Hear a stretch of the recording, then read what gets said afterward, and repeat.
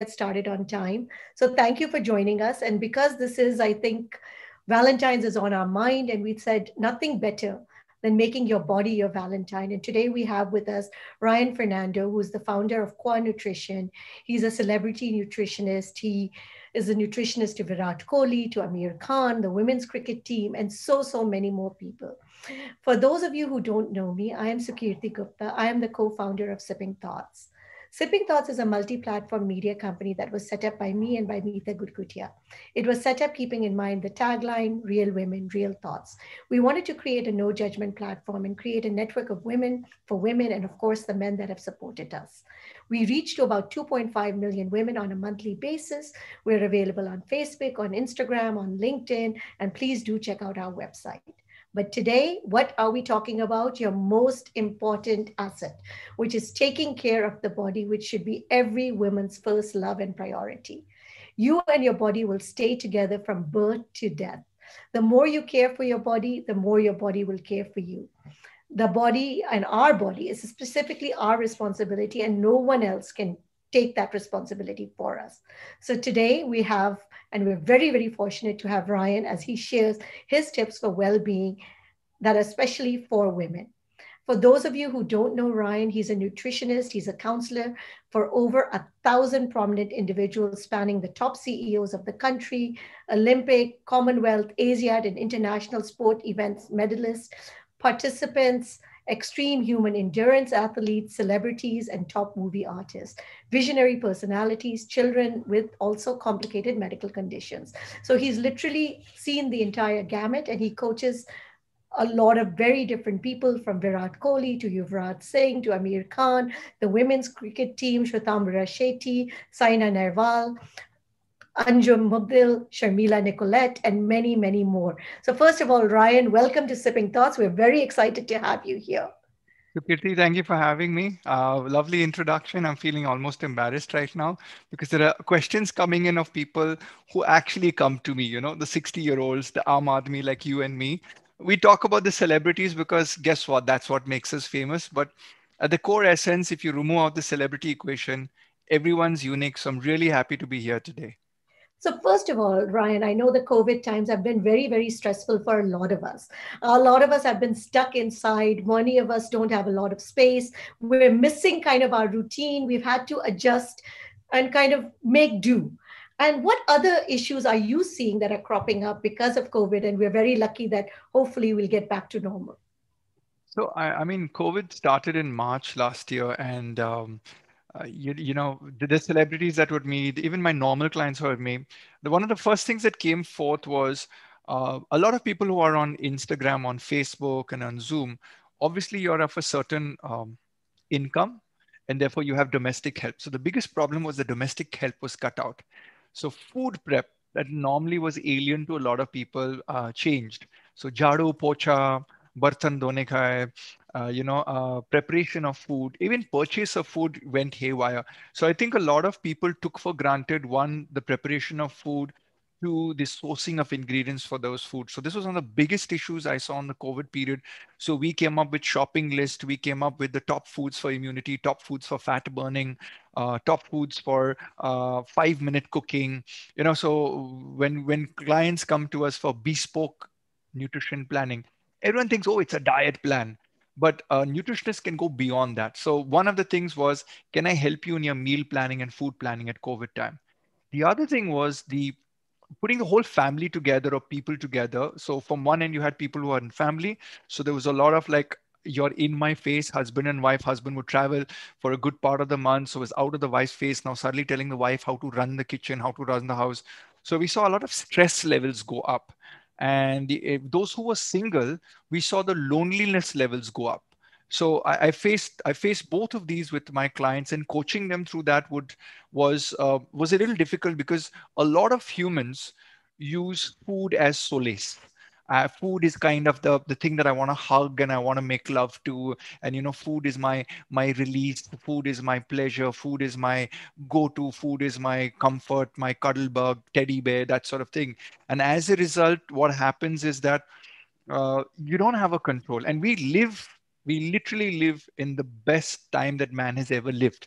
in terms of the availability and sourcing of food. COVID or no COVID, okay, nobody starved. At least anyone on this Zoom meeting did not starve.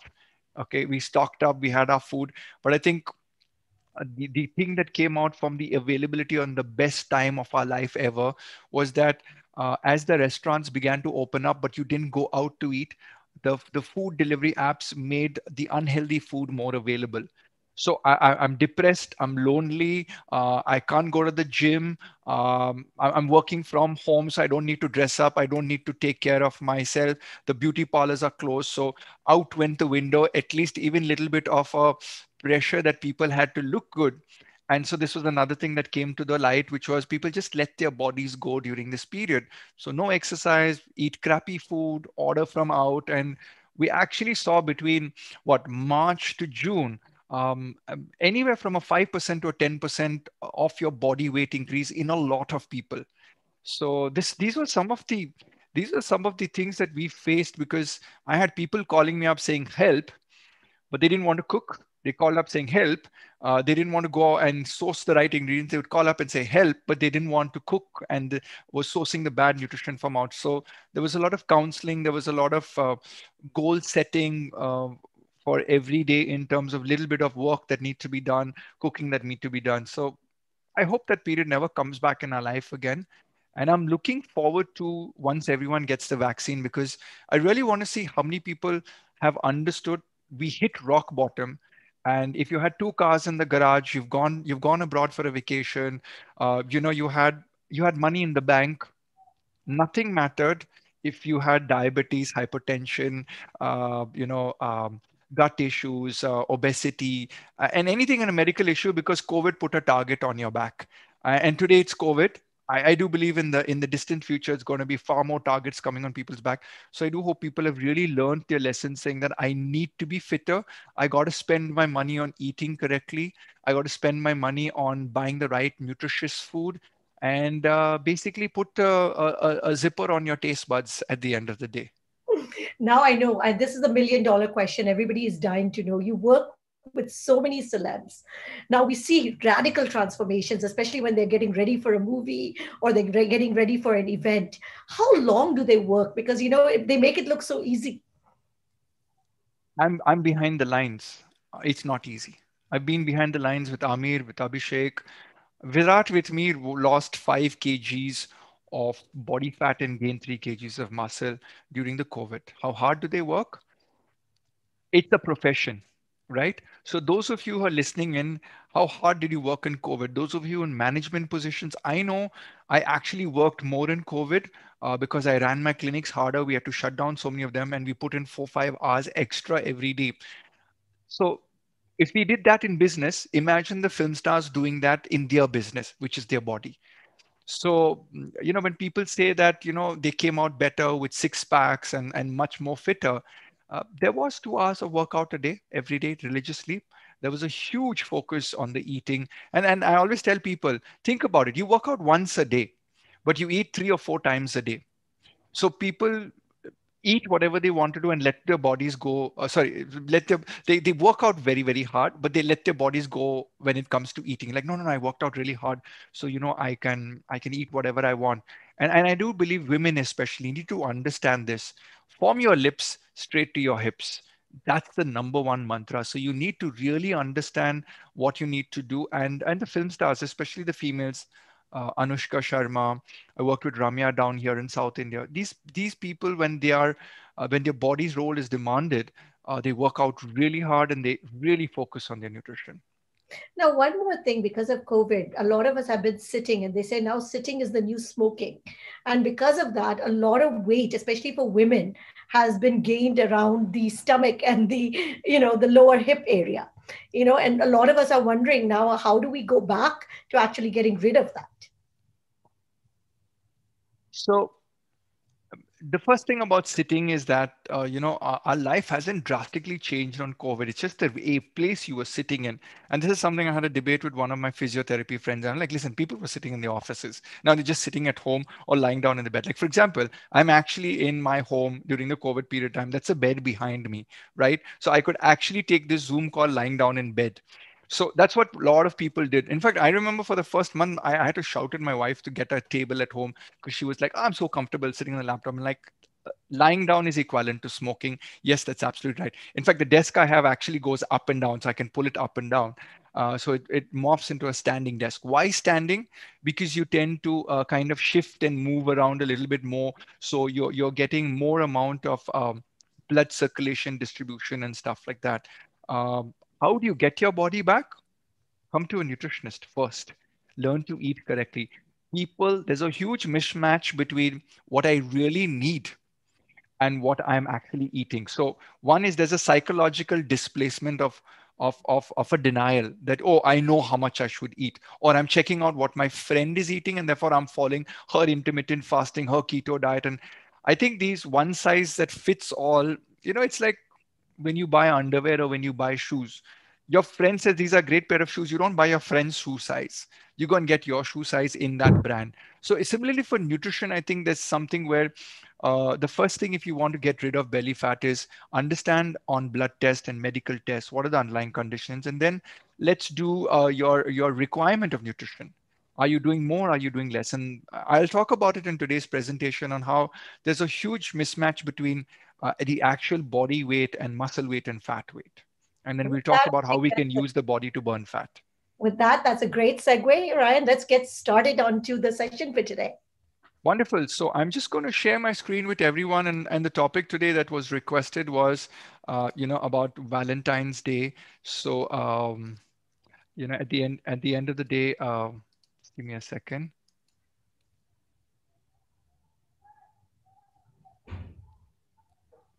At the end of the day, truly, I believe that our body is our Valentine. Um, I remember the first time I thought about this and I told my wife, I think you're not my Valentine. I think I'm my Valentine. And she was like, you could see her, you could see those thoughts going through her head.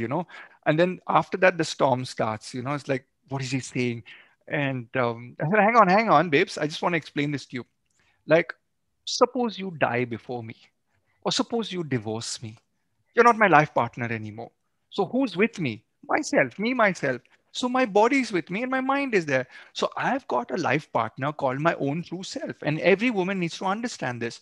Your body is your own Valentine first. Yes, you have your children. Yes, you have your husband. Yes, you have your brother. Yes, you have your sister. Yes, you have a mother, father, and all. But think about it. We worry about everybody else around us except ourselves. So I think women need to have that seismic shift on, you know what, I'm going to pay prasad to my body. I'm going to do puja to my body. I'm going to do it first because if I don't function well, then everybody else around me is going to suffer because I take care of everybody else. So for me, who is your real life partner? I do believe that your body is truly your real life partner. And having said that, those of you attending today, thank you so much for attending because I appreciate the fact that you're taking time out from your busy schedule and listening in to me.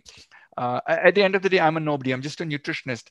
But the nutritionist is saying this to you: whatever you put into your body, if it's good quality, your body is going to say, I just received a bouquet of roses from you.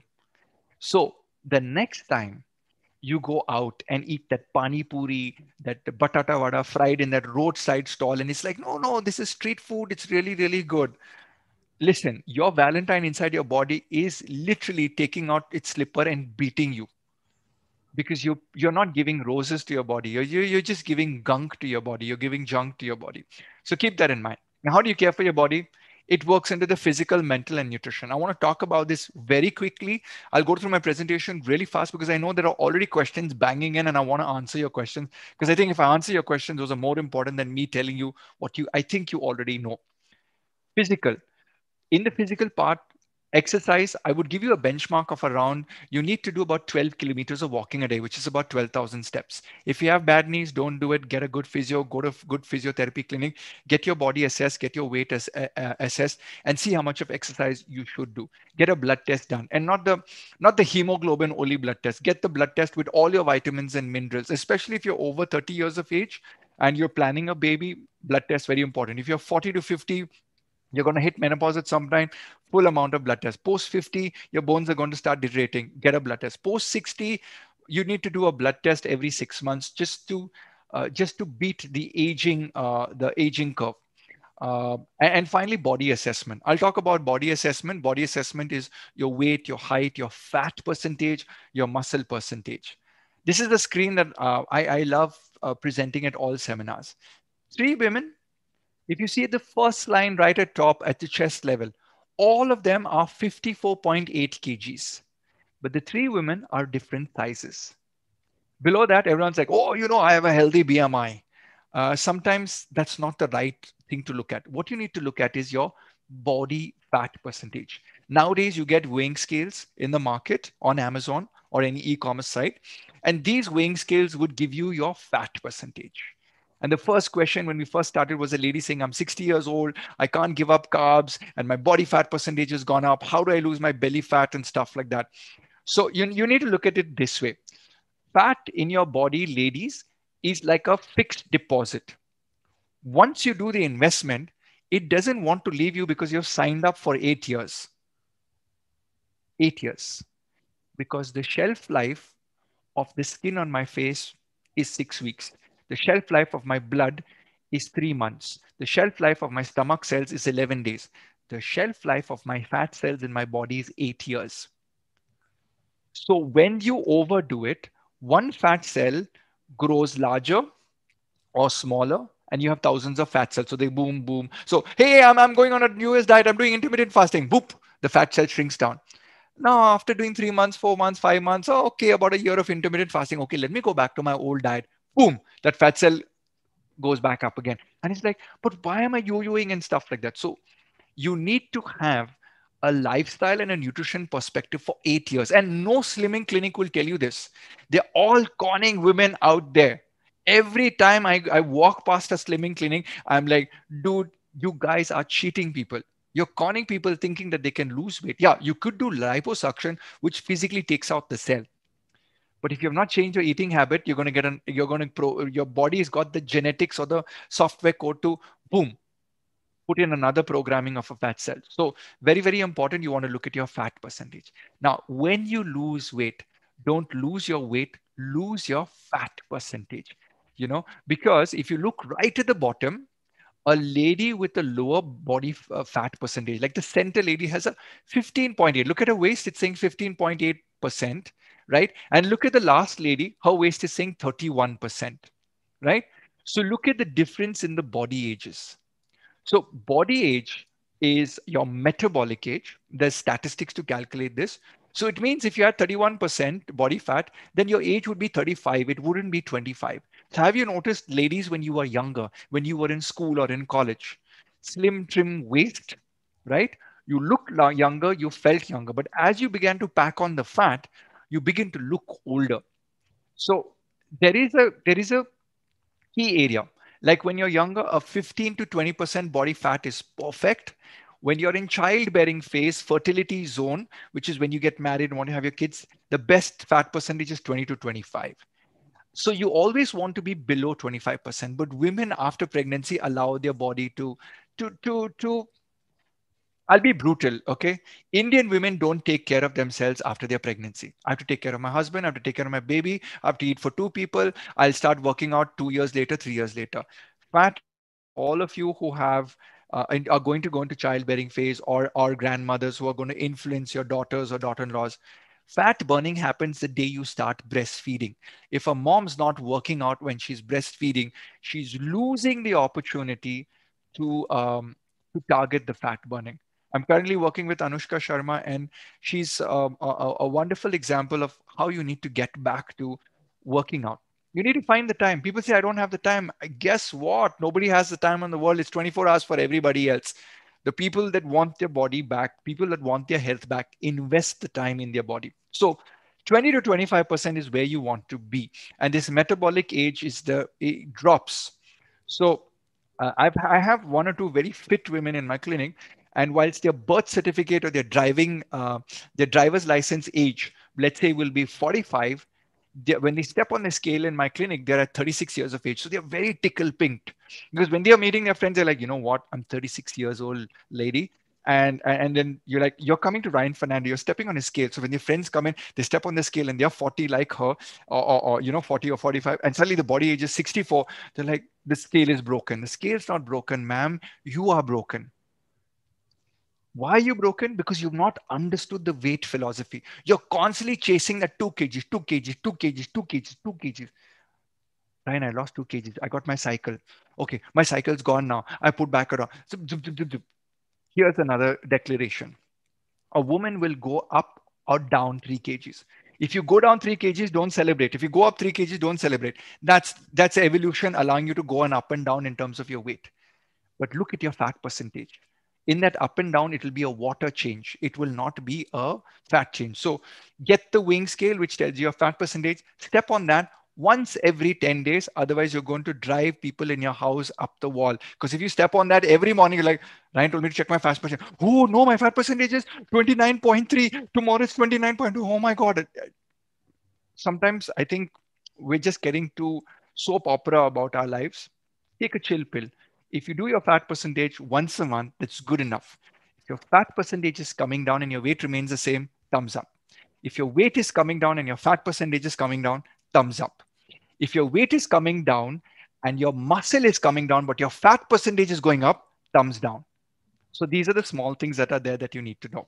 Now, when I go to the gym, there are a lot of these young aunties who run on the treadmill. Forgive this the thing of young aunties. These are young girls, and when I go up to them, I say, "Auntie, please don't run." They look at me very angry, like, "Why are you calling auntie?" But I know I'm calling them auntie because if they step onto my metabolic scale, their body age is 60 years of age, whilst they may be 25 years of age because their fat percentage is up. Now, why they come to the gym? They want to lose weight. They may be getting married. Doctors told them to lose weight because they need to have a baby, and they are overweight because doctor says they're at least 10 kgs over their ideal body weight. Now, running does not burn fat or weight. Now, if you look at this graph over here that I have, if you see the red color thing, it's called fat. And if you see the yellow one, it's called carbohydrate. Imagine you're like a cell phone and you have two batteries for your cell phone. One battery is called fat and one battery is called carbohydrate. You keep talking, blah, blah, blah, blah, blah, blah, blah, blah, blah. The fat battery drops, blah, blah, blah, blah, blah, blah. Carbohydrate battery starts strong. So similarly, when you start working out, your two batteries start dropping. Now, when you do low intensity activity, you use a larger portion of the fat battery as energy. The moment you start running, you burn more carbohydrate and lesser fat. So when I see people in the gym running like mad on the treadmill, they say, no, no, no, let them run. They need to burn calories. You might achieve better fat burning with walking. Trainer will argue, no, no, no, but she will get more calorie burn if she runs. Yes, she will, but she might damage her knees and she will never be able to work out in the gym or walk again in the gym. And as a result, you set her up for life to break down her knees and never walk again. And therefore, she just keep on putting on weight. And then she has only the swimming pool or Pilates or maybe yoga to lose weight. And she's lost the ability to walk or run. When you run in the gym, learn to run first. Most women do not know how to run. You'll run full bata, bata, bata, bata on the treadmill. There's a way to run on the treadmill. So if you do not know how to run, if a coach has never taught you how to run, if you have not done a GAIT analysis, do not run. In my gym, my trainer says, sir, you're making half of the women run away because you're going and telling them not to run. They want to run. I'm like, but sir, if they don't understand this, in 3 months, their knees are going to hurt. They're not going to lose fat percentage. They're going to be disappointed and their knee is hurting and they think that exercise doesn't work for them. So they give up exercising for life. One, because of pain. Two, because it's not working. Walk. Ladies, please walk. Now, here's the issue. You need 12 kilometers, which is 12,000 steps. That would take you about 1 hour, 15 minutes, 1 hour, 20 minutes to do. Most women don't have that time. I am not the timekeeper of your life. I can't give you a shortcut. All I can say to you is that our ancestors walked more than us, were physically more active than us, did jadu pocha themselves, walked upstairs, and went to the market walking and carried bags back. We have none of that. We have Big Basket, we have Swiggy, we have Zomato. So our lifestyles have changed completely, which is why the gymming or the exercise scenario makes sense in modern day scenario to push the body. So, by the way, uh, when you're doing I use my exercise variable to track my heart rate. When I did the mopping during COVID time, uh, I had the best heart rate for fat burning because it's not so intense and it's not too low. A big bath towel on the floor, squeeze it, everything wet, put one leg on each and walk around the whole house. I don't use a mop, I don't use a jadu, nothing, just a towel, walk across the whole house. The most amazing fat burning exercise. Okay. So these are things that women need to understand. Your fat percentage, walking is one of the best fat burning exercises.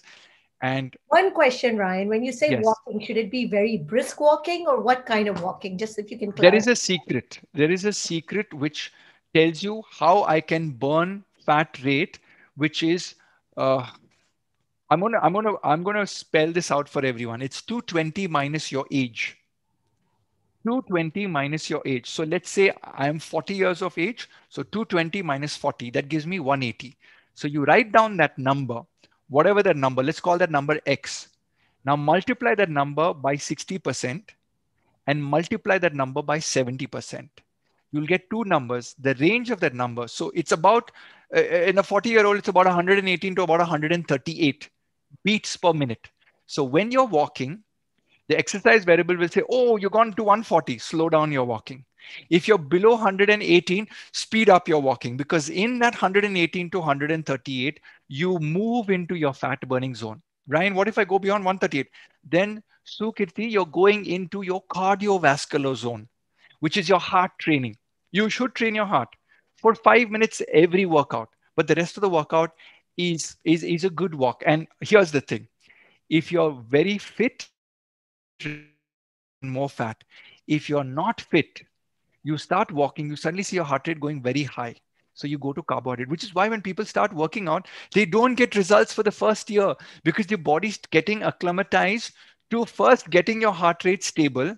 And when the heart rate becomes stable, it starts going and slapping fat, saying, hey, come on, get out of the body, get out of the body. Before that, the body is slapping the heart, saying, you need to burn carbohydrate. We can't do this exercise. So, all women realize this. If you've never worked out in your life, give your body 1 year before you really move into those brisk exercises and walking around. Otherwise, slow walks, yes, you'll just get 300 to 400 grams of fat loss a month. Women, you can never satisfy them. They want 15 kgs weight loss in the first month. That is promised to you by all these slimming centers. Doesn't work, doesn't work, doesn't work. I know most of you are leaving my session right now because, hey, this guy's going to promise us some, some quick fix method that he gave to Anushka Sharma, where I can lose 5 kgs fat. I promise you, there's nothing like that. Yes, there are drugs that are out there, but those damage your ovaries, damage your livers, and really, they actually ban substances which nobody on the planet really takes anymore. So I hope, Sukriti, I've answered your question. Yes, thank you. So this is the slide that I made for my mother. My mother is 74. She's the most gorgeous woman on the planet, in my opinion. My wife's not over here. I hope she's not watching this.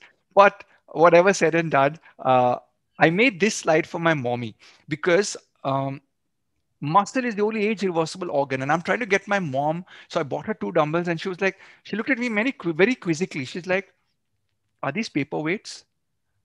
Because they were like 2.5 kg. And I said, no, mom, you need to use weight training. She says, why would I do that? I'm very old. I can go for a walk. I said, mom, listen, when you take your muscle and put a certain load on it, like, oh, you have to do more than your body weight. So let's say I'm doing a bicep curl. Okay, for those of you who've never done weight training, that's what I'm doing. I'm doing a bicep curl. Okay, so my bicep is working out. It's like saying you lift the handi off the stove and the handi has got 15 kgs of biryani in it. Now you take that 15 kgs of biryani to serve your family and you do 15 reps like that. That's called weight training. When we subject our body to resistance training, the muscle grows. Now, when a woman hires a personal trainer and goes to a gym and does resistance training, she reverses the age of her body. So, my suggestion to you is that muscle is the only age reversible organ. All women hate weight training because they assume they will become bulky like men. I can tell you, I have seen over the last 10 years women working out heavy and they look fitter and more toned than women with bulbous cellulite based thighs. So the science is telling you that weight training reverses the age of your muscle, tightens up your body, burns more fat, and makes you younger. Yes, your skin may go older, but I have seen women across the world who weight train in their 65, 70 age wise. They don't look a day over 48, 50. So it's very, very important for women to understand that weight training helps menopause. Weight training helps bone density. Weight training helps you from imbalances where you will fall down and break your hip at a later stage in life. Weight training helps improve your sex drive in later years. Weight training actually makes you fitter and stronger from an independence point of view. Whenever I work with elderly women clients, the one thing that they say to me is, we want to be independent, because all our lives we've depended on somebody. Now that my family, my husband, everybody's all okay and all, I want to be independent. And independence would come with very good fitness in your body because you could weather any storm. Meditation, I'm not an expert, but I do know that if you meditate, your heart rate comes down. That affects your hormones, which make you calmer, reduces cortisol. Cortisol is the fat storage hormone. And so basically, what my mind coach friends say is that get a woman to develop a hobby, because they always focus on family and the children and everything else except themselves. When you spend time with loved ones, it's more about less of jadu, pocha, cooking, cleaning, studies, and interacting with your family. And meditation works great. In nutrition, I work with genetics. You're born from your mother and father, and you get a computer code from either one of them, which tells you you'll be gluten intolerant, you'll develop thyroid, you'll develop diabetes, you'll be fat, you'll be slim, you'll be short, you'll be tall, you'll have curly hair, you'll have short hair, you'll have blue eyes, you'll have green eyes. All of these codes that are pre-written, but these codes can get corrupted by the way you eat, the way you think, the way you behave in your life. In nutrition, I always look at people and ask them, do you have any medical history when they come to me? And I'm going to talk about a little bit about a few of these things. But for today's thing, before I get into questions, I just want to give you a simple few tips. Okay, every woman should have this, and like how they say, every woman should have this in her fashion closet. Every woman should have this pair of shoes in her wardrobe, and every woman should have this in her handbag. I'm telling you, these are the foods that you need to have in your kitchen and on your plate. Flax seeds, tofu, soya bean. Tofu is fermented soy. Yes, people say, oh, but soy is phytoestrogen. Is it good for women? It is good for women, especially people who are crossing 35, 40, unless you have a soybean allergy. Sesame, dry fruits, these are all things that you can take. Antioxidant rich foods. So for me, basically, um, what are antioxidants? These are municipal cleaners inside your body. Our city, the municipality cleans up the city and everything, right? So inside your body, there's a lot of tamasha, garbage, and everything that comes out every day. Your stress, your trouble, your worries, blah, blah, blah. The bel puri that you eat, the chola bhatura that you eat on the roadside stall, all that goes in and full kachara bachara happens inside. And there's a damage that's happening inside your body. So there are certain foods which, especially colorful fruits and vegetables, like purple cabbage, red cabbage, purple jamuns, blueberries. Now, I put up blueberries over here because they've got one of the highest ORAC score, um, oxygen radical absorption capacity. Simple English, it's like the Mac of makeup. It's like blueberries are the Mac of foods. It's like super premium. Rolls Royce level, good stuff. But Ryan, we don't get blueberries in India. Oh wow, Indian gooseberry. That's also like Mercedes Benz level. Dark chocolate. Women are like, whoa, Ryan Fernando, dark chocolate. Yes, ma'am. Dark chocolate. Dark chocolate. Yes, ma'am. Dark chocolate. Not our Indian brands, huh? Which they are faking to us with 60% milk and 20%, 30% chocolate and only 10% chocolate. Sorry, 20% sugar, 60% milk and only 20% chocolate. What you want to do? You want 70 to 80% chocolate, almost no milk and almost no sugar. So the dark chocolate is what's really going to have the most powerful antioxidants. So even I myself personally, I'll eat a credit card size piece of chocolate almost every second day.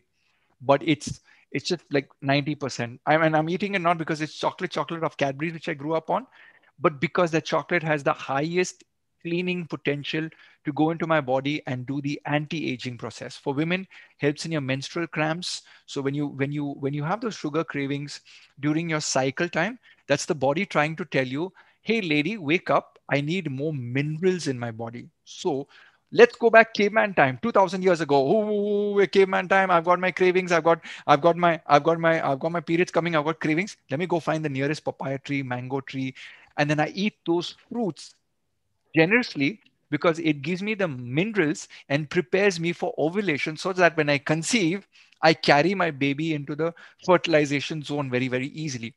So rewind forward back to 2021. Dark chocolate represents really good uh, craving potential, but it is not the commercial brands that we get. Like for example, the other day I went and there was a very famous Indian brand from which we buy milk. You all know the brand. I can't take the name. And I was like, whoa, bitter. No, it was dark chocolate. I'm like, wow, dark chocolate. And it's written nice brown color packet and orange logo. Okay. So the brand writes dark chocolate in big. And I turn it like, I'm telling my wife, hey, dark chocolate, this brand has launched it. I look at it. Each 100 grams contains 50 grams sugar. Oh, 50 grams sugar. It's not dark chocolate. It's dark sugar, right? So, ladies and any gentlemen that are watching, whenever you pick up an item in the supermarket today, companies are conning us left, right, and center. Conning is not the word. It's like topi lagate. And if you're educated and you're buying this stuff, no, all I can say is you're a real bakra because you need to understand they're putting sugar in there. You're biting it and you're going, oh, so lovely. I'm saying to you, buy dark chocolate. Look at 70 to 90%. So they can't put anything else in there. And by the way, when they put 70 to 90% chocolate, it's freaking expensive because sugar is cheaper than chocolate. By the way, most of your chocolate flavored items, they do not put real chocolate. 1 month ago, I told one of my guys, I want to design a designer whey protein. I want organic whey. I want the cows to eat organic grass. I want the cows from Switzerland to get Swiss milk. And I want the best chocolate in the world put into my whey protein. The guy came back with a costing of $7,000 for a kg of whey. I said, भाई ये क्या हो गया कैसे हो गया market में 2000 में मिल रहा है that too 2.5 kgs. He says, sir, that is chocolate flavor. I said, please expand. What do you mean? Sir, they take a chemical and they know the formula of chocolate. They'll produce a pseudo chemical that nasha and that flavor will come in your nose and your taste bud. But it is a cheating, sir. I'm like, cheating का मतलब हमको टोपी लगाते हैं हाँ हाँ टोपी लगाते हैं sir.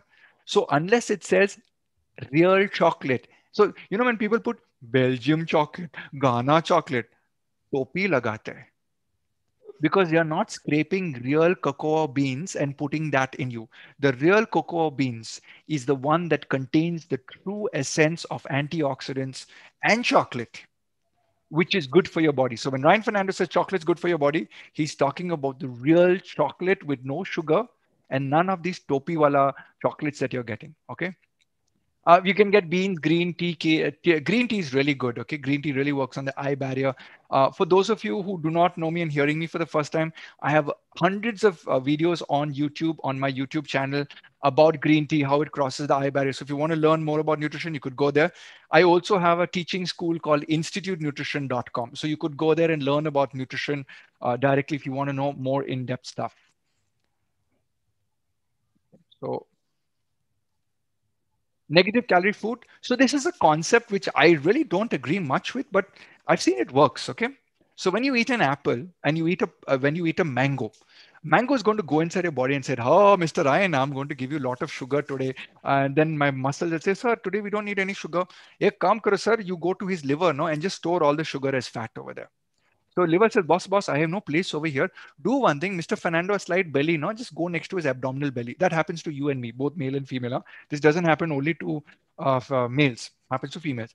When you eat an apple, apple goes in and it's like, hey, salam sahab, I'm apple. Liver says, oh, boss, you're coming here. Okay, please digest. You're a useless fellow, man. You come into my body. You have very, very little sugar to give me. So, I actually have to spend more energy on maintaining you in my body. Oh, so when I eat a cucumber, when I eat a apricot, carrot, celery, chili, peppers, apple, these guys don't contribute too much of calorie to my body. So these are more like the guys that I would take in a weight loss program, right? But if you eat 5 apples a day, That's also kind of like cheating your body, like you're giving too much of nutrition. But we use these foods as fillers when people say they have cravings, they want to lose weight, we want to reduce the portion of the amount of grain and rice and chapati that they eat. So we use negative calorie foods. Dalchini cinnamon, research has actually shown it helps in reducing sugar levels, boosting insulin sensitivity. And as a result, I have used cinnamon in monitoring women who have sweet cravings as well as helping them lose body fat percentage. If I give you only cinnamon and don't do anything else like diet monitoring, diet preparation, and proper foods and proper protein, then cinnamon won't work. Cinnamon works in conjunction with a holistic nutrition plan.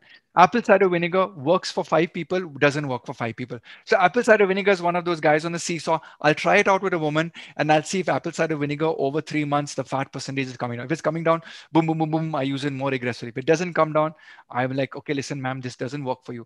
And people say, Ryan, why are you experimenting on me? And I actually give the answer saying that, listen, everybody's bio-individual. The concept is I got to figure out what works for you, what doesn't work for you. And a lot of times people don't know how to track what works for them or doesn't work for them. You'll do a diet based on your friend saying taking apple cider vinegar with celery juice early morning and at night, but nothing happens to you because you're not corrected your entire nutrition or you have a nutritional deficiency from your blood test. So you got to work at this on from a complete level. Okay. Green tea does work to a certain extent to raise your metabolism, but I've never found a person who drank only green tea and lost weight. It doesn't work. But there was this corporate in Bangalore where I convinced 30 people to drink only green tea and another group, 30 people, drink normal chai and coffee. When we did the calculation, we found out that the group that drinks 2 or 3 cups of tea with milk or coffee with milk and sugar were gaining 3.5 kgs per year because they were getting 55,000 calories extra in the full year. Whereas those who drank green tea got 0 calorie. So the concept of drinking tea in India is chai with doodh and sugar. So if you want to look at weight loss, black tea, oolong tea. I just finished a meeting today at 2 o'clock. I ordered an oolong tea. He asked me, sir, you wanted it with milk and sugar? I said, no, please hold the milk, please hold the sugar. Just a simple pot, brewed pot of black tea, and that's amazing for anti-cancer, eye health, heart health, boosting your metabolism. Few supplements that I love to give people is vegan protein powders, collagen. Collagen is one of my favorite for women. It reduces fine line wrinkles. I have a small giveaway, a gift giveaway contest at the end of my lecture today. But collagen is a non-veg product extracted from marine bones. If you're in the West, it's extracted from cow bones. But in India, they use the marine bones. Why should you take a collagen? Because if your protein in your diet is lacking, then I can boost it by giving you non-veg or vegetarian sources of protein. But here's the point. Certain amino acids, which are building blocks that are found in collagen, are not found in many food products in nature. And those two amino acids, proline and hydroxyproline, are responsible for your skin health and your joint health, your tissue health. Uh, works miracles on age and making really good. Plant protein. A lot of people are allergic to whey protein, casein protein, what we call as your charch or your lassi. So I tell people that you can bump up your protein using a plant-based protein like green pea protein, brown rice protein, and these come as commercial powders. I'll be honest with you, I don't take any supplement because I don't feel the need to because I eat very disciplined. My wife does the intermittent fasting and she probably does just 2 meals a day. So she takes a protein supplement because if she has to eat a lot of protein, she's bumping up her calories. So she takes a protein supplement. The problem with the protein supplement is if you don't take fiber with it, you don't eat enough of salad or things like apple or coconut water, you might get constipated. So watch for that. Glutamine. Glutamine is an amino acid and it's a BAP of the immune system. It's a BAP of your stomach. It works wonders if you have cough, colds, and fevers. 5 grams of glutamine in any juice that you prepare. But again, don't take these products because I'm saying them in the context of the lecture. These products should be taken under advice of your doctor, family doctor. I doubt they'll know anything about nutrition because I studied in a medical college and doctors know jack shit about nutrition. No offense to any doctors in this forum right now, but you know it. You did not study nutrition in college. Both my in-laws are doctors and our breakfast table discussions are amazingly heated. because you do not know how food can help the body. Okay. And from a perspective of thyroid, PCOD, joint pain, people in my family, from the medical side of the doctors in my family, which is basically my in-laws, have had so much of problems. When I married into the family 11 years ago, boom, in 4 years, all of these problems disappeared. Why? Because we altered the nutrition based on the deficiencies that we found out. The doctors don't do that. The doctors don't ask you for a blood test where they're checking all your vitamins and minerals. Ask anyone who's 40 years of age. In the last 20 years, doctors never asked for vitamin B12 and vitamin D. Now, because media is saying vitamin B12 and vitamin D, now doctors are asking for B12 and vitamin D. I am saying I ask for 72 parameters to know your deficiencies so that you can then put that in. We do gene testing. So that's when we put products like this. So please don't fix your own car. Please don't curl your own hair. Please don't do your own waxing.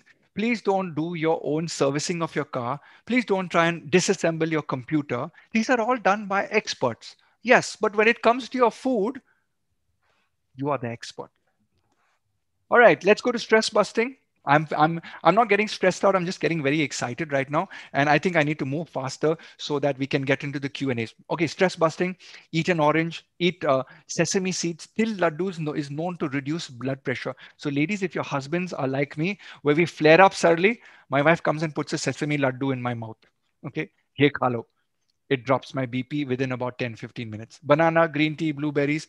By the way, Japanese have shown that green tea enhances creative thinking and relaxes the mind. So those of you who are creative, architects, painters, musicians, cup of green tea boosts creativity. Few other tips that are there. Don't microwave your food. Just don't do it. I can do a 5-hour lecture on this, but don't microwave your food. Throw your microwave out from the third floor or use it as a safe. No thief will bother to look into your microwave if kept in the kitchen. You can aram say put 20, 30, 40, 50,000 rupees in that. Nobody will even touch it. Keep the microwave in your hall. Okay. And put one lock on it. People think, Are yaar, microwave kya hai? Kuch hai iska andar hai. Okay. Chew your food, use smaller bowls, avoid distraction. Women, don't text and eat. Don't watch TV and eat. You eat more. Be very mindful of what you're eating. Okay. Don't compromise on your sleep time. Don't compromise on your sleep time. I'm doing a lot of research on sleep science. I'm tracking my sleep. I work with a few companies that track my sleep. I use a device called the Earth Pulse, which puts me to sleep. Are two magnets under my bed, wakes me up in the morning, tracks everything and all of that stuff. Supposed to be anti-aging, blah, blah, blah, blah, all of those things. There's one thing that I've been able to track. The day I sleep lesser than 6 hours, you can see my blood parameters and my heart rate going bad. 6 months later, I'm getting more gray hair. So research is already doing this. If you want the simple thing, start sleeping and getting more than 7 hours of sleep, ladies. You will age gracefully. You will have lesser problems. The problem with women in India, they're sleeping under 7 hours. There's no compromise on this. I don't have a solution. Stay hydrated, drink a lot of water, drink a lot of water, drink a lot of water. So I am on Instagram and I am on Facebook as Ryan Fernando Nutrition Coach. This is my handle, Ryan Nutrition Coach. And I am on Facebook also. Um, I want to give away stuff to people. This collagen dabba, I'm giving away 10 of these dabbas worth 4,000 rupees. Follow me on my Instagram profile. Okay. And you need to share my posts which come up on nutrition on your profile. Share my post to your story and tag me as Ryan Nutrition Coach. You need to do this for the next 10 posts. So I'm giving away 10 dabbas of collagen to 10 lucky winners who follow me and tag me on the post. And let's take questions now. Sure, there are lots of them. I'm just going to stop sharing your slides. Okay, we'll go back to the favorite question which Neeta Banga is asking. How to reduce belly fat? Cannot quit carbs at the age of 60 and crunches are too difficult to do. I do yoga and walk at least 4 kilometers a day, 6 times a week. So, I mean, I noticed that question as soon as we started. And so let's break it down for a 60-year-old. First thing, you can't lose it immediately. So the first thing is to take a weight measurement with a fat percentage. Know the percentage of body fat around your tummy, and you'll have something known as visceral fat. Visceral fat is a fat near the organs. I'll be honest with you. I told you it's 8 years to get rid of fat cells. So what you need to do is you need to have a quarterly plan where you lose 0.5% per quarter. That's the first step. The goal setting. You need to reduce your visceral fat with walking, which means you have to do around 10,000 to 15,000 steps a day. You should not do crunches because you will have a weaker spine as you grow older. So what we want to do is you want to take the static exercises like yoga, which target the core muscles. You want to do things like plank, things that are the there are I'm not an expert on exercise, but there are a lot of, well, if you Google up static abdominal workouts, where static means you hold and you don't do a motion which tires out or breaks your bones. The other thing that you can do is include foods that are a fat burner in your diet. So the cinnamon can help, the green tea can help. If you want expert help to know the fat percentages, then walk into our Qua Nutrition clinics. I have a team of dietitians that work with ladies across the world. So we look at your blood test, we look at a genetic test. Why genetic test? I had this one lady who never lost, she wanted to lose 5 kgs. She's 58 kgs, and all her life she wanted to be 53 kgs. She couldn't lose weight. She says, Ryan, I'll pay you any amount of money, but I want to be 53 kgs. I'm like, ma'am, you don't need to do that. Let's just do a genetic test. We found out that she was gluten intolerant and lactose intolerant. She gave up these two foods. And before she came back for the diet, so I take all of the dietary recall and I take about 7 days to prepare a chart and get it ready and then call you back to submit your Monday to Sunday nutrition plan. 7 days later, when she came back, she was like, dude, my weighing scale is down by 1.5 kg already. And I didn't believe her. So I made her stand on the weighing scale. And when he looked at it, it was not water loss, it was all fat loss. And in the history of my clinic, I never had a 1.5 kg fat loss in a month, sorry, in a week. So for me, the perspective is that maybe there's something that's constantly creating inflammation in your body.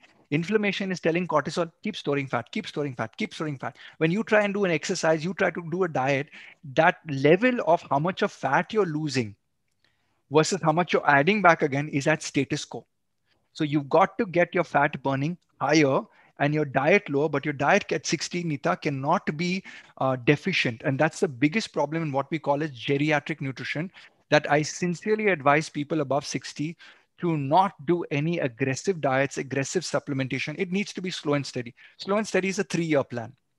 So how much should you lose of body fat? You should lose about 2 kgs of body fat. And next question, it doesn't happen only from your tummy, because women store fat mostly in their hips, their thighs, their butt, and their abdomen. So this area of storage, you need to understand why it happens in women. You see, as your estrogen starts coming down and you go into menopause, the body by evolution says fat cells can produce pseudoestrogen. I repeat, estrogen is your good friend that keeps you slim, trim, and keeps you fertile. As estrogen starts coming down, it calls up its other friend, Mr. Fat. Hey, Mr. Fat, I'm getting older. I'm leaving her body. So now you need to take over. Why? Because evolution has told me that when more fat comes up, I'm able to produce pseudoestrogen. So I can help and enable in her looks and maybe give her another 4 or 5 years of menopause and stuff like that. So this is what happens to women as they move towards the menopause. The fat percentage starts going up, and it is about 8 to 10 kgs. And if you have to burn 8 to 10 kgs, you need to lose 9,000 negative calories a month, which is equivalent to a diligent 3 hours of walking every day for 30 days before you can lose 1 kg of fat. And that's why people don't lose, because they say, I work out, but it's not enough. So you got to look at this.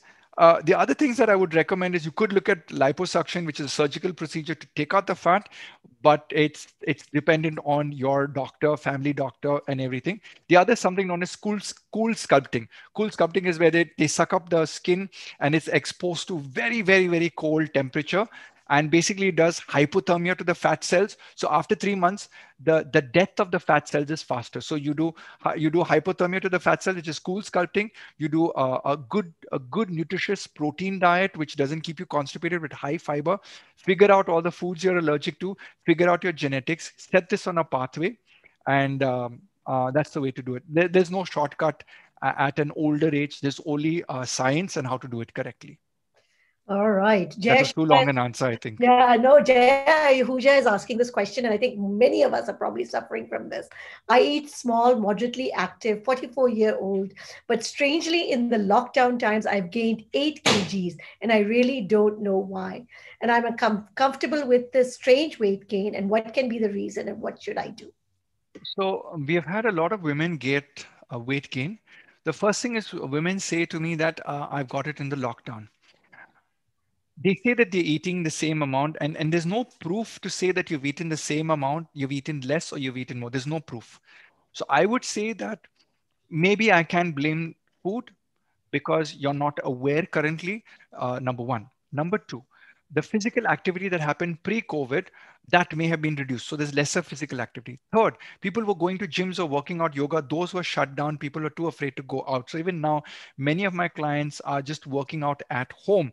So that workout at home is not probably the same intensity as when maybe you walk into the gym. Why? Because when you walk into the gym, wow, everyone's looking at me. Maybe I need to run a little faster, from that perspective. I need to push better. And so there are a lot of elements to all of this, but one key underlining thing, which is I do believe that this lady who's asking this question, her thyroid or her vitamin D or her vitamin B12 have changed in the COVID period.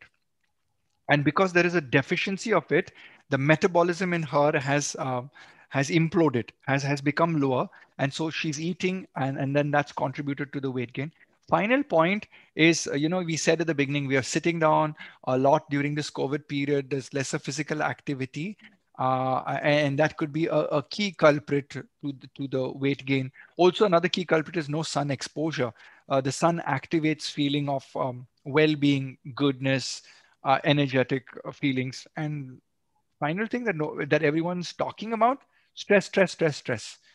I mean, I have not seen a woman who has not been stressed in COVID. Every woman has gotten humongously stressed in COVID because, one, obviously, most women who are listening in on this forum are modern affluent Indians, and they do have a job, or they do have a work. Plus, they run their families and they're dependent on domestic help. So when you suddenly shorted that system, there a lot of pressure and stress came on the women. Yes, a lot of husbands were helping their wives, but I think it's just the mental torture that the woman's the leader and the torchbearer.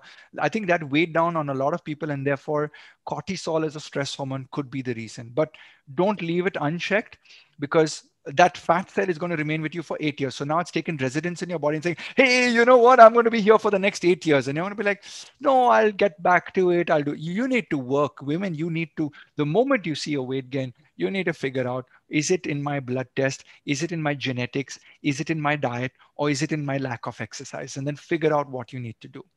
Ryan, may we request you to extend the session by 10 minutes to take a couple of more questions? Absolutely. Let's do this. All right. Tina is asking, now that you've talked about this scale, is there a particular scale that measures all these parameters that you would recommend? Yes, there is a scale called, I'm typing this up in the chat box. It's called the Omron Karada scan HBF. I think it's HBF 365 something. Now this is the expensive one. This is about 9,900. But you get a lot of other scales from MI. You get a lot of scales from Omron with just basic fat check, which is about 2,000 rupees. So, Now, so oh, sorry, go ahead. yeah, so basically people ask, how accurate is this? The most accurate is called a DEXA scan, which is like an X-ray. You don't need accuracy, women. You need a daily, sorry, not a daily, every 10 days, a checkup to think, is your fat going in the right direction? Is your muscle going in the right direction? If you have this data, it's great. Check your body weight first thing in the morning after going to the toilet. Don't have too much of water and all when you get onto the weighing scale. So it's like, get up, empty your bowels, stand on the weighing scale, then start your 1 liter of lemon water, blah, blah, blah, whatever it is that you do. So Grace is asking, what are the overall prerequisites for a woman who's planning to get pregnant? Oh, huge amount of stuff. So we've recently become very famous because we worked with Anushka Sharma, but uh, long before this, we have been doing pregnancy at Koa Nutrition Clinics is where I practice. And uh, here's the thing, okay? I always tell couples, do not have an accidental pregnancy. They're like, what do you talk about accidental? Like, oh, hello, I'm pregnant. Were you planning? No, but I just got pregnant. That's accidental pregnancy. You need to have a planned pregnancy. What is a planned pregnancy? Your husband's sperm and your egg, they carry the DNA for the future generation when it comes together. Now you're drinking, he's smoking, you're partying, late night, stress, blah, blah, blah, accidental pregnancy. Guess what? The code that is going to your kid is morphed, is crappy. And guess what? I'm having only one kid. I'm having only one kid. Those of you are having two kids, wow, you're really brave in the new century. But we're not doing it like our parents who had cricket teams and stuff like that. So this one child needs the best possible investment. And women are having children much later. And so when they're having children much later, I see this in society where they want to prove at the workplace, they want to prove to their families, but they don't want to take care of the body. So anyone getting ready to get pregnant, number one, know your BMI, know your weight, know what is a healthy body weight. Do a blood test to figure out any nutritional, vitamin, or mineral deficiencies before you even start planning a pregnancy.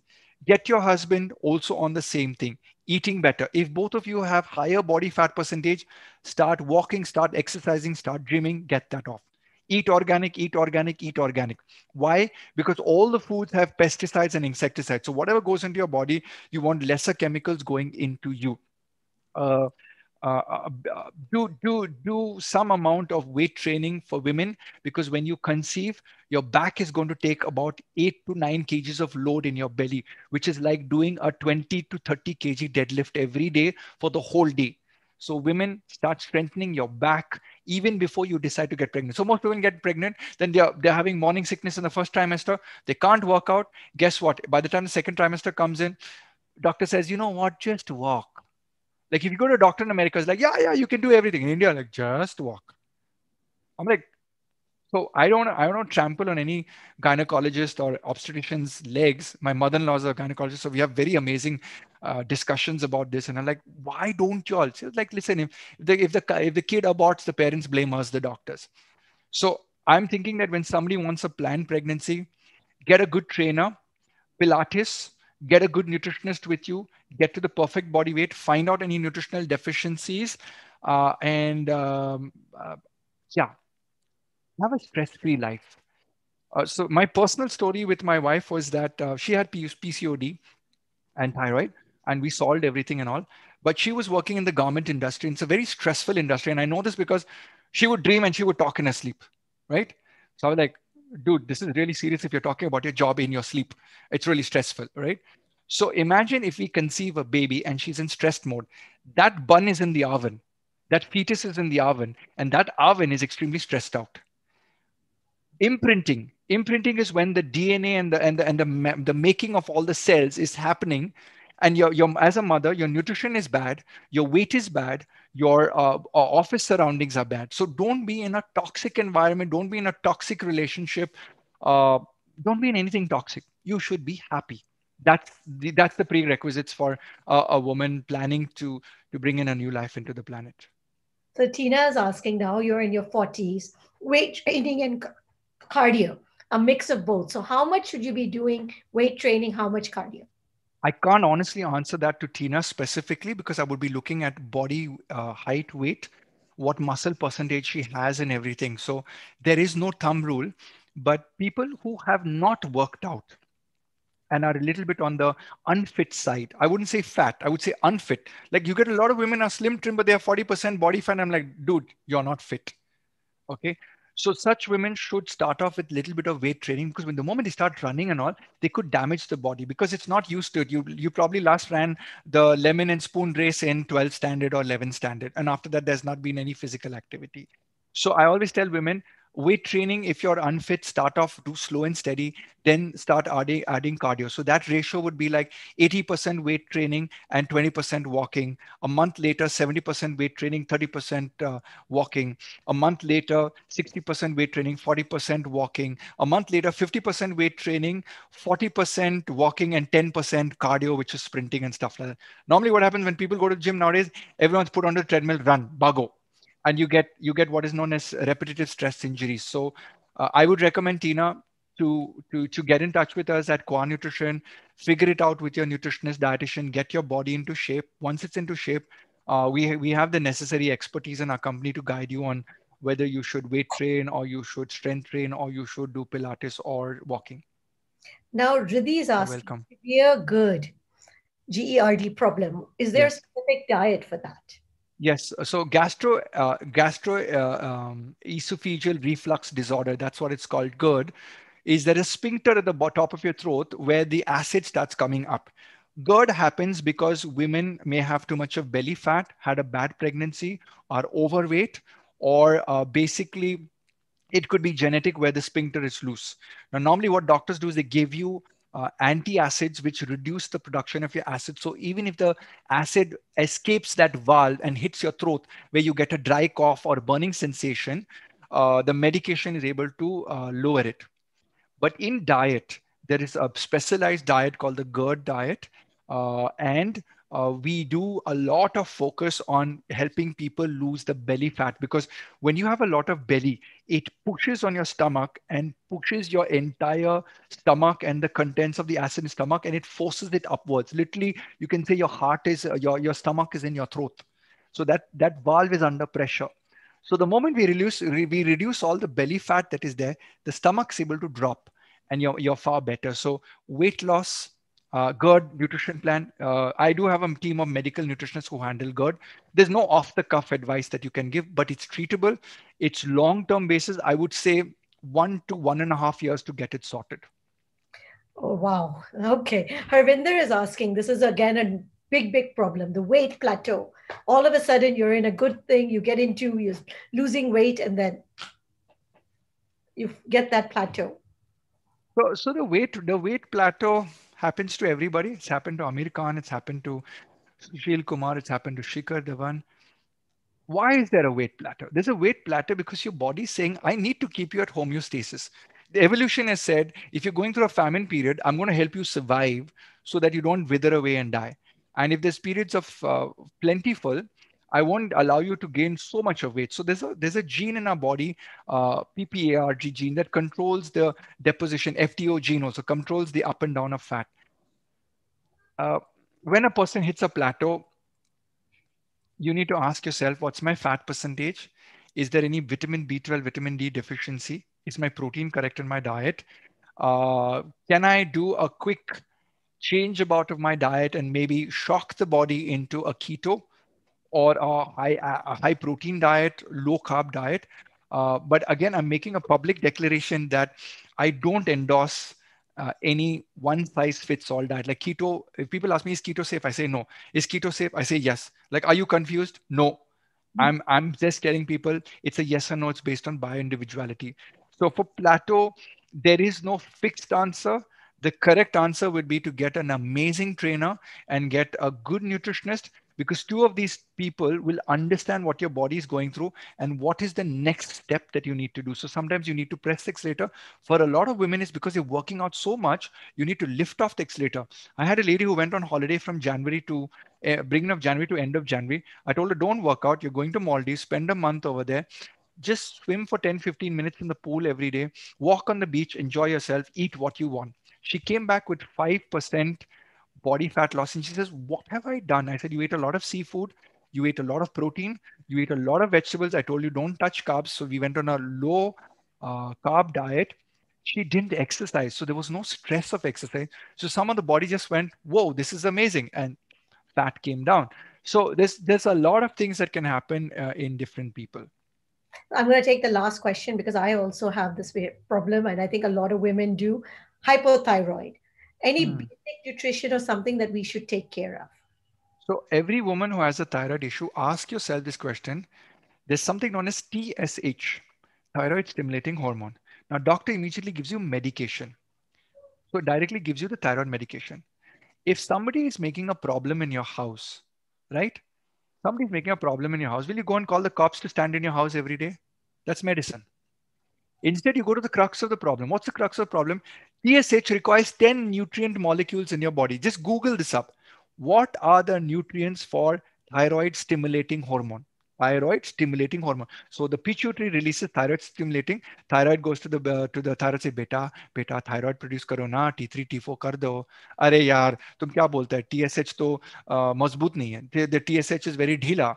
Why? Because the nutrition in the lady is not good enough. And what are the nutrition? Vitamin D, vitamin C, magnesium, chromium, selenium, zinc, iron. So most of the women who are anemic, iron's low, boom, hey, not only hemoglobin, your thyroid's getting affected. So the number one rule to people would be, can you focus on these nutrients and get them up, get a thyroid support via nutrition? And there are certain foods like millets and like ragi and broccoli and strawberries and spinach that you shouldn't be eating. But I'm of a new school. I'm like, you can eat all of that even if you're on thyroid medication. You need to figure out why your thyroid is underperforming. And I'll make this statement to whoever's listening in over here. Issues with thyroid are starting with gluten in your diet. You may not be gluten sensitive, you may not be celiac. People will call me an idiot, but 20 years later, mark my words, it will come out in society that gluten from wheat and barley and rye is one of the major culprits that attacks your thyroid, your pancreas, and your gallbladder. You heard it here first. Ryan, I know I keep saying last question, but should we take a multivitamin? And that is my last question. Yes and no. The reason a woman should take a multivitamin is because she has nutritional deficiency and maybe her doctor or her nutritionist has advised it. Should she take it on her own? The risk element is there if she continuously takes it, because the vitamin A's, the vitamin D's, and the vitamin E's in the multivitamin are fat soluble and those store in high levels. So you won't go to a toxic level, but you could go to a level which is, there's a competition in your body. So what I would say to anybody who's self-prescribing, you shouldn't be doing it, but I know people still do it. So if you're doing it, do a multivitamin 3 weeks on, 1 month off, 3 weeks on, 1 month off, or in a week, take a multivitamin twice a week only and get your fruits and vegetables to get you the rest. If you have a nutritional deficiency, don't take a multivitamin. So I have a vitamin B6 and a vitamin E deficiency gene. So when I do my blood test, I look if my vitamin E and B6 are low. If they're low, I take a standalone B6 and I take a standalone vitamin D for the next 1 or 2 months. I take a multivitamin once or twice a week to top up everything else. But otherwise, I rely on fruits and vegetables. So I would say this as a parting comment. Multivitamins and supplements are a nutritional convenience for your nutritional indiscipline. I've started a site called supplement.in, supplement.in, so that I can advise people that if they decide to take supplements, they need guided advice on it. Don't buy it on Amazon. By the way, in Amazon, there's a lot of counterfeited products. Get it from me. I have seen international brands, same packaging, different capsules sent for analysis. One has the original product of probiotics, the other has milk powder in it. Why? Because there was a cunning guy out there who said, oh, wow, Ryan Fernando has made this collagen. I'm going to duplicate his label. I'm going to put milk powder in it. It's going to cost me 30 rupees to put that milk powder. And then I'm going to sell it to you for 1,000 rupees. Mr. Fernando is selling it on Amazon for 2,000 rupees. You're going to look at Amazon. Hey, same to same, same to same. I'm going to buy the cheaper product. Guess what? On anything that you buy on an e-commerce site, don't buy supplements unless you know the manufacturer directly, or buy from the manufacturer's site directly. Even if they take 5 days to deliver it to you, you're safer there with the multivitamin from there, because a lot of counterfeiting is happening on the e-commerce websites, which are aggregators. That's Now, it from my end. yes, please. Any last tip before we sign off for the day? I know there are tons of questions. I apologize if I was not able to get to all of them. But any last tip before we sign off for today? I would say to people that watch my videos, because I've given a lot of this knowledge. They're available under my name, Ryan Fernando. So if you Google me up, that's one thing. Follow me on Instagram, because the plan in 2021 is to give out a lot of tips in the form of charts and everything to people. For women, the one thing that I would say to you would be go organic.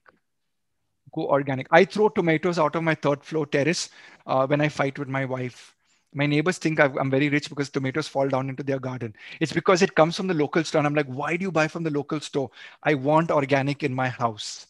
So if there's one thing that you could do, buy organic. 20 years later, you'll meet me up in a mall or in a hotel lobby and you'll say, thank you so much. I haven't aged a year because I switched to organic. God bless everyone. Thank you, Ryan. Everybody's already asking for another session. But with that, we wish you and thank you once again for this awesome, awesome, awesome session today. God Good. bless you. Thank you for having me.